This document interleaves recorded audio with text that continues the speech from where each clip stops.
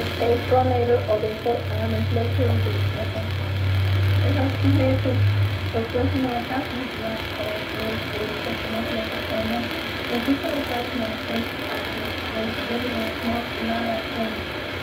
This occurs approximately in the middle of the course to provide a maximal level.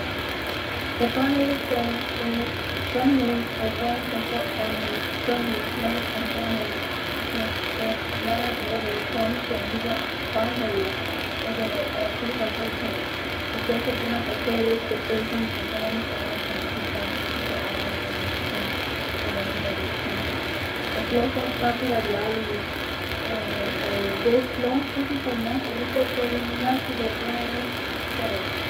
In the middle of the forearm, the flexibility is replaced by a long flat internal resistance, just like we have raised the blade. The flexor carpi radialis is reflected when acting with the flexor carpi radialis. An absorption of the blade when acting with the extensor carpi radialis members and radius. When acting alone, it produces a combination of tension and tension at the blade so that the blade can the root is written attachment is common particular and the lower part of the section. So connected into the visualization of the section. The terminal reflector carpi radialis is active by cupidity, not only with large space minor cupidity.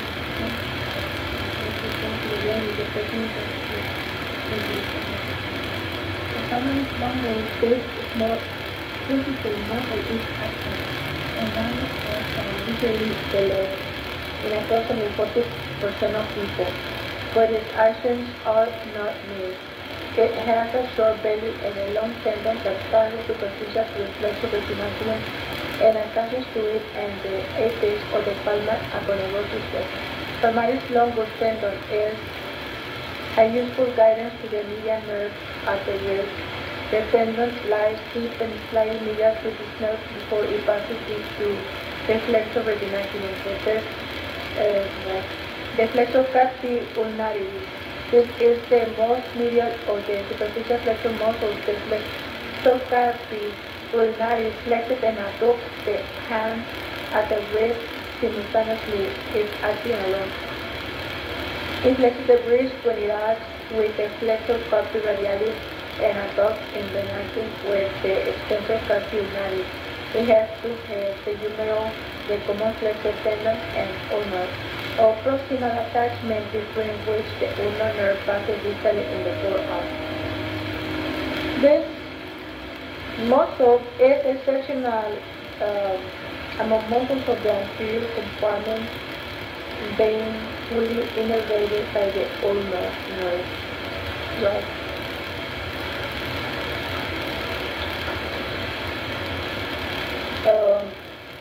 Take a look at your atlas, the superficial muscles of the forearm and palmar aponeurosis. The tendon of the flexor carpi ulnaris is a guide to the ulnar nerve and arteries, which are on its lateral side of the wrist. To test the flexor carpi ulnaris, the person is asked to put the posterior aspect of the forearm and hand on a flat table. The flexor digitorum superficialis. The superficial flexor of the digit is the largest superficial muscle in the forearm, although included here with the superficial muscles of the forearm, which have an attachment to the common flexor attachment and therefore cross the elbow. The FPS actually forms an intermediate layer. The FPS stands for flexor digitorum superficialis. It says they form an intermediate layer between the superficial and deep groups of forearm muscles. The flexor digitorum superficialis has two heads, the humeral, ulnar, and radial, between which the median nerve and ulnar are repassed near the wrist The flexor digitorum superficialis is traced to four tendons which pass deep to the flexor retinaculum throughout the carpal tunnel to the digits. The four tendons for the digits are enclosed along with the four tendons of the deep flexor of the digits, which is known the profundus deep. In a common flexor synovial sheath, the FDS flexes the middle phalanges of the medial four digits, which are fingers, at the proximal interphalangeal joint. In continuation, the flexor digitorum superficialis also flexes the proximal phalanges at the metacarpophalangeal joint and the wrist joint. Right. The flexor digitorum profundus, the sixth FDP, the flexor digitorum profundus, is the only muscle that can flex the distal interphalangeal joint of the digits. This deep flexor of the digits has an extensive proximal attachment to the ulna. An interosseous membrane encloses the anterior aspects of the ulna. The flexor digitorum profundus flexes the distal phalanges of the medial four digits after the flexor digitorum superficialis has flexed the middle phalanges. Of course, the fingers and assist with flexion of the hand, making excess. Each tendon is capable of flexing two interphalangeal joints, the metacarpophalangeal joint and the wrist joint. The flexor digitorum profundus divides into four parts that end in four tendons, which start posterior to the tendon of the flexor digitorum superficialis and the flexor retinaculum. The part of the muscle going to the second digit usually separates from the rest of the muscle relatively early in the distal part of the forearm.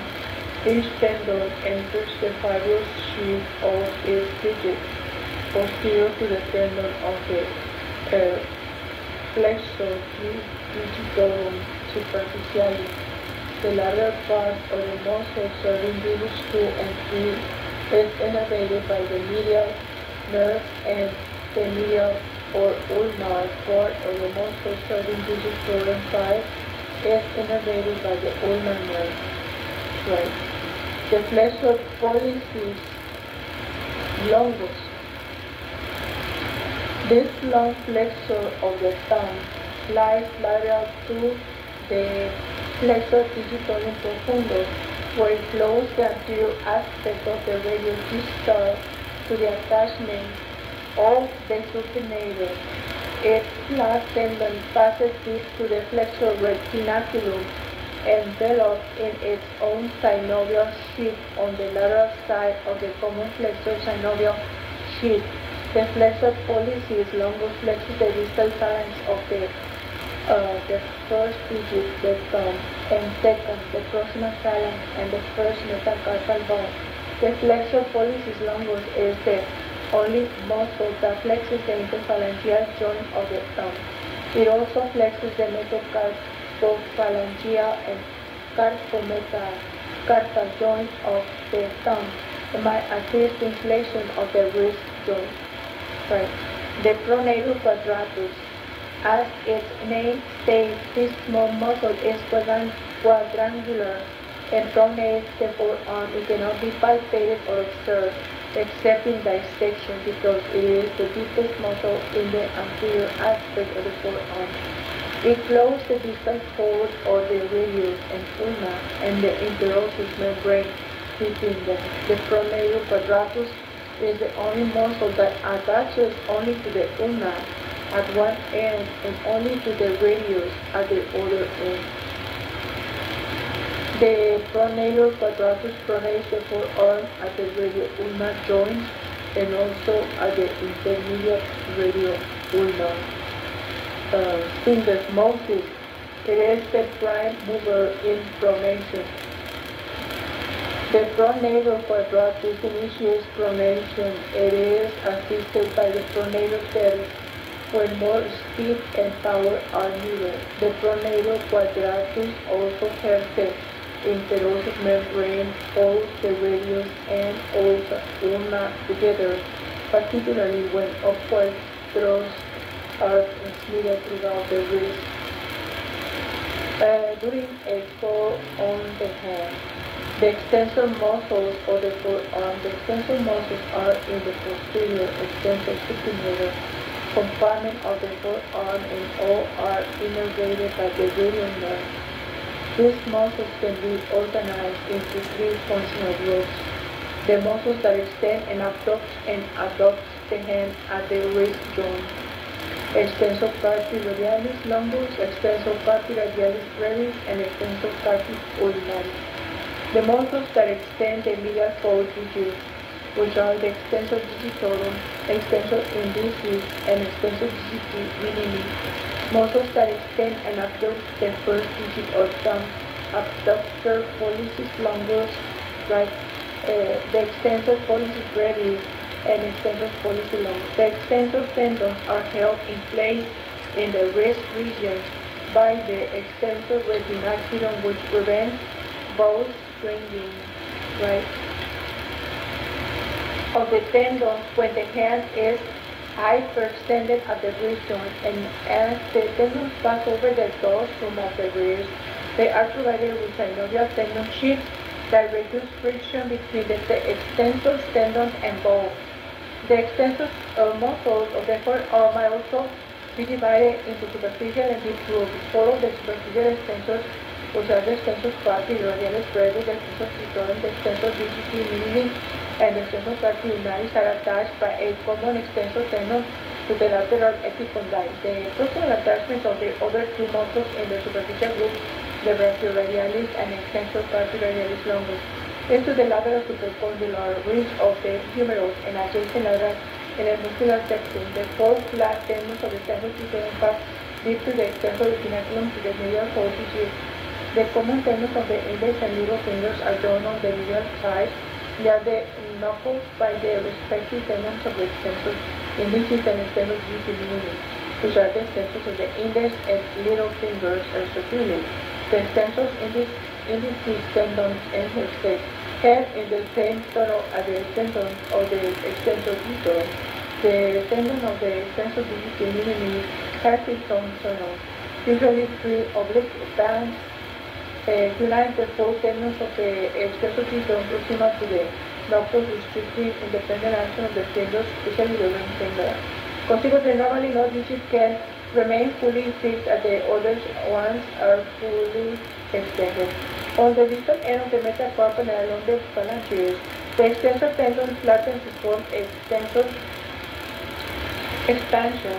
Each extensor digital expansion, which is the dorsal expansion, the dorsal hood, is a triangular tendinous ponerosis that wrap around the dorsum and sides of overhead of the metacarpal and proximal phalanx. The visor-like hood formed by the extensor expansion over the head of the metacarpal, holding the extensor tendon in the middle of the digit, is attached on one side to the palmar ligament.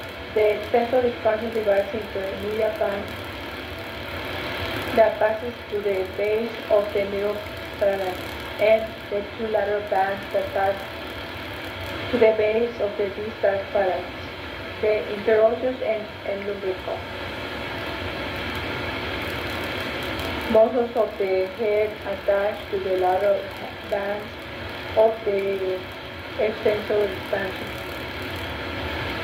The retinacular ligament is a delicate fibrous band that runs from the proximal phalanx and fibrous shift obliquely across the middle phalanx and two interphalangeal joints.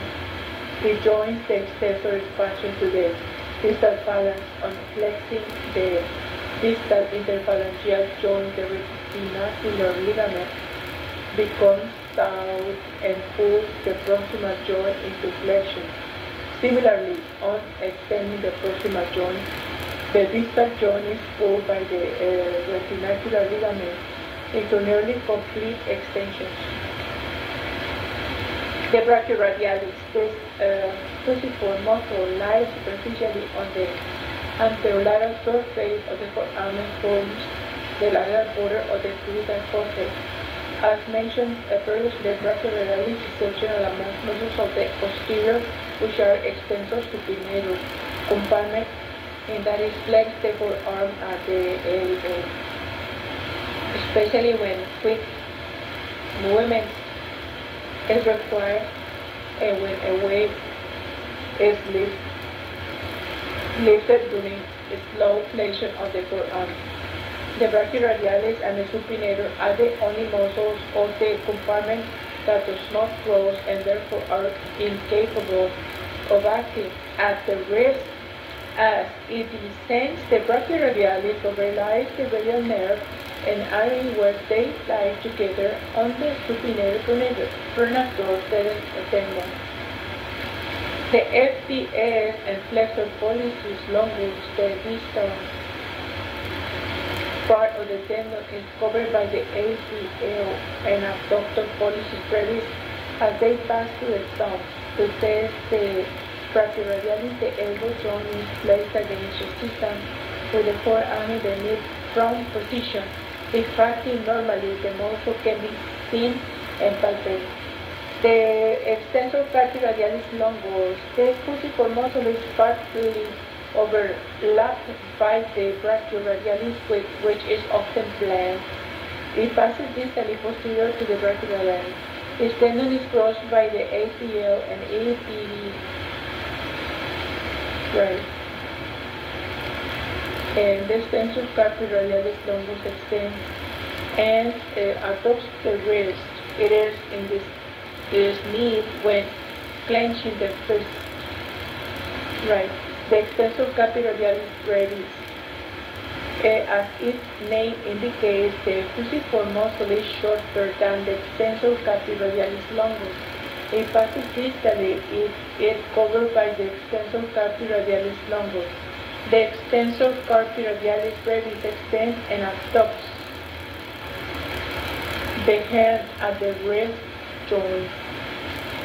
This muscle and the extensor brachioradialis longus act together to steady the wrist during flexion of the medial foredigit. The extensor digitorum. The extensor digitorum, the principal extensor of the radial foredigit, occupies much of the posterior surface of the forearm. Its four tendons proximal pass through a common synovial sheath deep to the extensor retinaculum, with the tendon of the extensor indicis. On the dorsum of the hand, the tendons spread out as they run toward the fingers. Adjacent tendons are linked by intertendinous connections. Commonly, the fourth tendon is fused initially with the tendon to the ring finger and reaches the little finger by a tendinous band. The extensor digitorum extends the proximal phalanges and, without its collateral reinforcement, the middle and distal phalanges as well.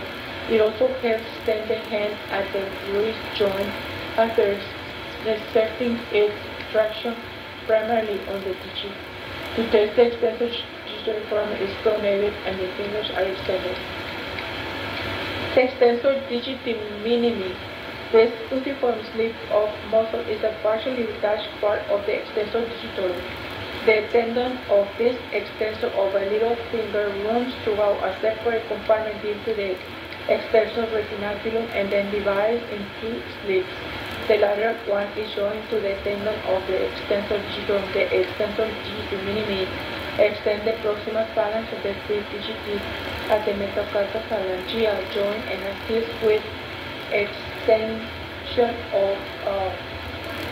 of its interphalangeal joints. It also assists with extension of the hand after exerting its traction, primarily on the fifth digit. Extensor carpi ulnaris.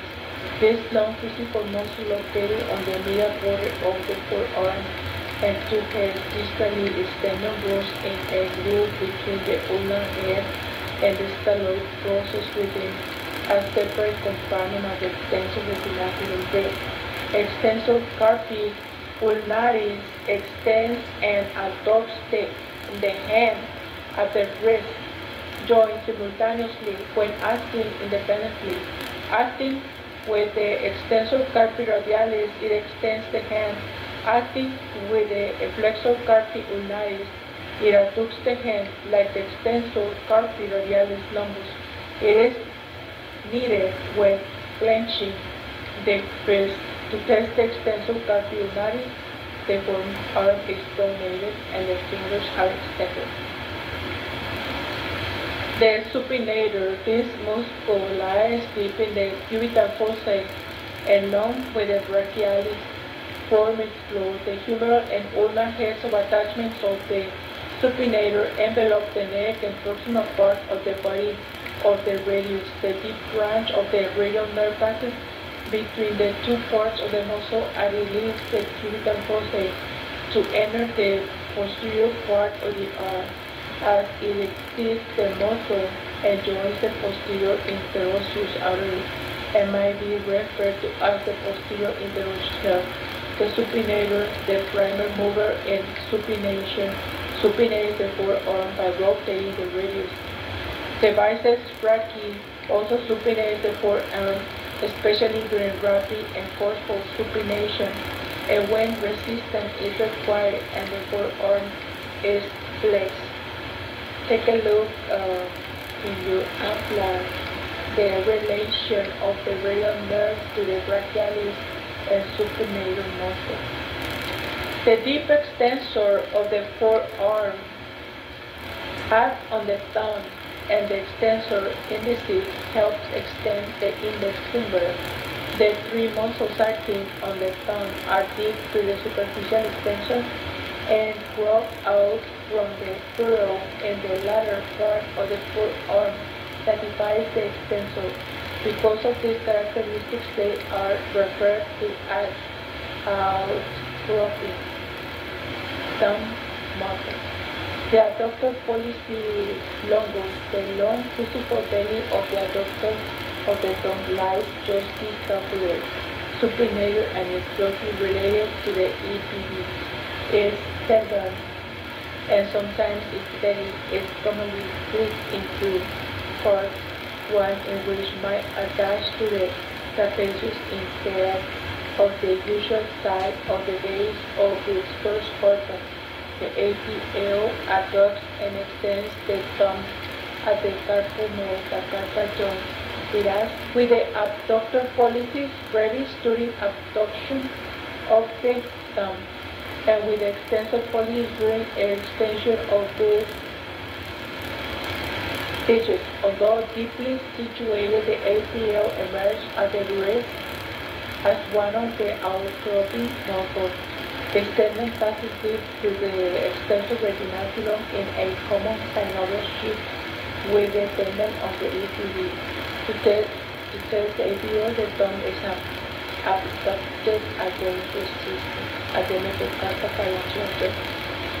The extensor pollicis brevis, the belly of this fusiform short extensor of the thumb, lies distant to the long abductor of the thumb and is partly covered by it.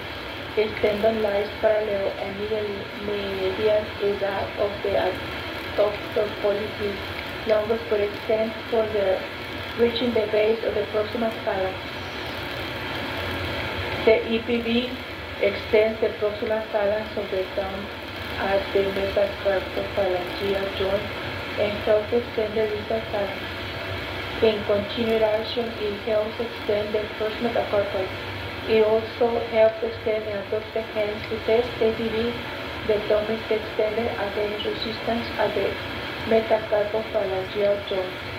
The extensor pollicis longus. This long extensor of the thumb is large and its tendon is longer than the EPD. The extensor pollicis brevis.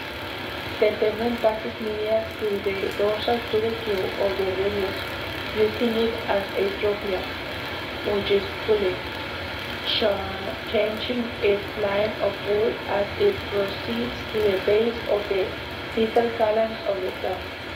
The gap thus created between the long extensor tendons of the thumb is the anatomical snuff box. The EPL, the extensor pollicis longus, extends the distal phalanx of the thumb and in continuous action extends the metacarpophalangeal and interphalangeal joints of the thumb. It also adopts the extended thumb and rotates it laterally to test the EPL. The thumb is extended against resistance at the interphalangeal joint.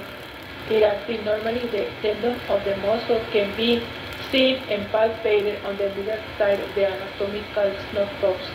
The tendon of the APL and EPB bounds the anatomical snuff box anteriorly, and the tendon of the EPI bounds it posteriorly. The snuff box is visible when the thumb is fully extended. This draws the tendon up and produces a concavity between them. Observe that the radial artery lies in the floor of the snuff box.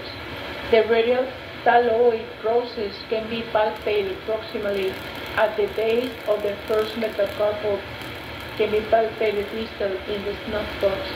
The scaphoid and trapezius can be felt in the floor of the snuff box between the radial thalloid process and the first metacarpal. Let us just stop right here and continue in a little later.